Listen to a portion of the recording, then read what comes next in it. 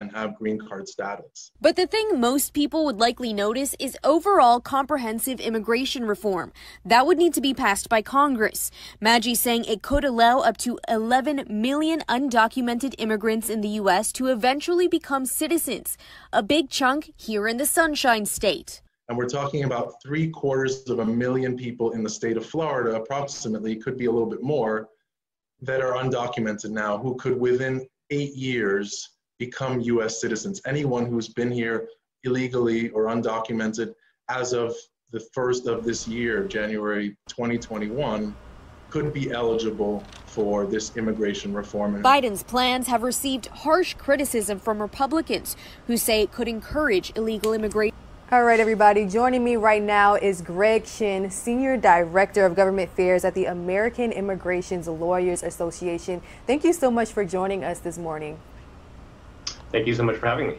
We were just having a little bit of audio issues on that last package that we played, but basically during the first 100 days of President Joe Biden's administration, he's issuing out a pretty ambitious immigration plan. Can you break down the major details for us?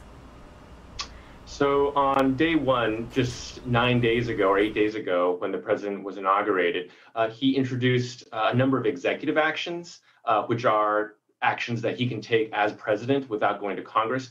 But he also sent a bill to Congress. The overall sense of this package that he has introduced now on immigration for his agenda is to make the system more functional, that is the immigration system, so that it works better for the American economy, for the American people and our communities, and also to make it fair and accountable to America. And so that's really the goal that he's trying to achieve here. The American Immigration Lawyers Association has people that are representing businesses and families across the country, and we think a fair and functional system is the right kind of solution to make the deportation factor. What can you tell us about this? How will this affect the administration's immigration policy moving forward? So I believe what you're referring to is the Texas court's decision regarding President Biden's pause that he put in place on deportations for a period of 100 days. So the court has now said that that pause can't be done. That is just one element of what President Biden has announced as a broad effort to make the immigration enforcement system fair and functional. Part of this is a brief pause that President Biden put in place to make sure that he has the time and opportunity to reevaluate and rebalance the immigration enforcement system. Some of this is in response to what President Trump had done, which was generally harsh, extreme policies that ended up putting families into detention and separating children from their families, that blocked people from being able to come to this country and locked many up in detention and caused some real harms to families and to our communities. And so one of the goals that President Biden has set is that he's going to define new immigration enforcement priorities to make immigration enforcement actually effective, but also at the same time fair and humane. And so recognizing that President Trump's policies were widely regarded as unfair and harsh and punitive, and also not good for the country, he is going to take this time to review what happens with immigration enforcement. And it's really just a period of 100 days. Now, the Deputy Director of the Domestic Policy Council for Immigration recently was quoted saying that this policy will restore the Refugee Administration's program, as you were mentioning, and enables the U.S. to return to its historic role as a leader and protector for refugees. How is this policy being received by congressional leaders? Is it receiving bipartisan support? So, first of all, I should say that the announcements regarding what the President Biden plans to do on refugee policy, some of them have not come yet, but they've been forecast in the news. What we do know is that the president's bill includes a package that would provide what he refers to as programs to address the root causes of migration from the regions and the countries south of the U.S. border.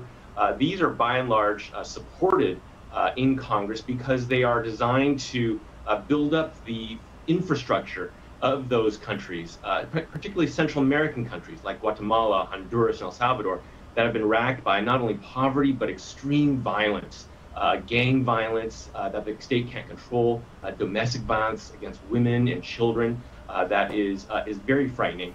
and people are fleeing from those countries for that reason. President Biden's approach is to say, look, we're not going to push these asylum seekers away from U.S. borders. We're going to make sure that we can assist them when they come here. President Trump's policies were inhumane and harsh and contrary to international and U.S. refugee law.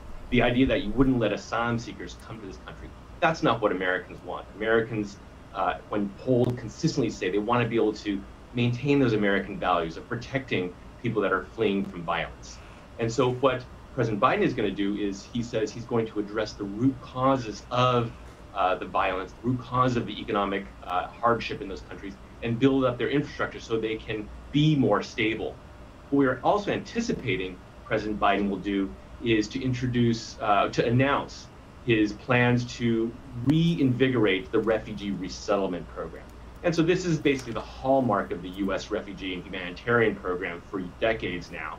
The idea that there are conflicts, are people fleeing from violence across the globe now, and that the United States is going to open its arms, it's going to welcome those folks because we're a leader in humanitarian and global concerns, and we're going to make sure those people get protected because that's our role as a leading country around the planet. So that has not been announced yet, but we expect that to come soon. We have Republicans and Democrats in Congress who want to protect refugees. Many of the most prominent leaders in the refugee field come from both sides in Congress, so we expect that there would be support for refugee protection. And how quickly can we see migrants and asylum seekers re-enter the United States? So the president has not been set specific timelines for what he's going to do there.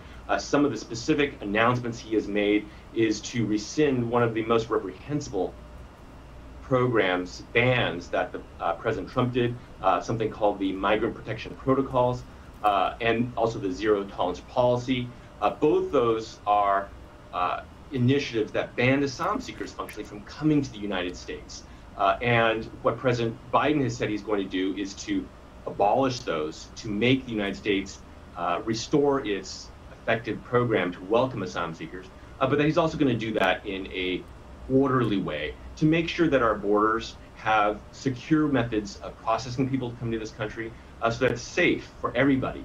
We don't want large numbers of people amassed at the border the way President Trump had set up. He kept families and children blocked living in Mexico in these squalid refugee-like camps with no support at all. And we had stories that our attorneys who represent refugees were telling us of people that had not only fled from Central America, but then been subject to additional violence in Mexico because President Trump wouldn't let them apply at our borders and our ports of entry.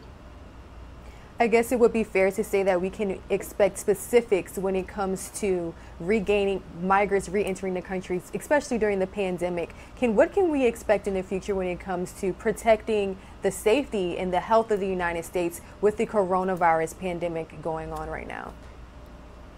Well, that's a very good question.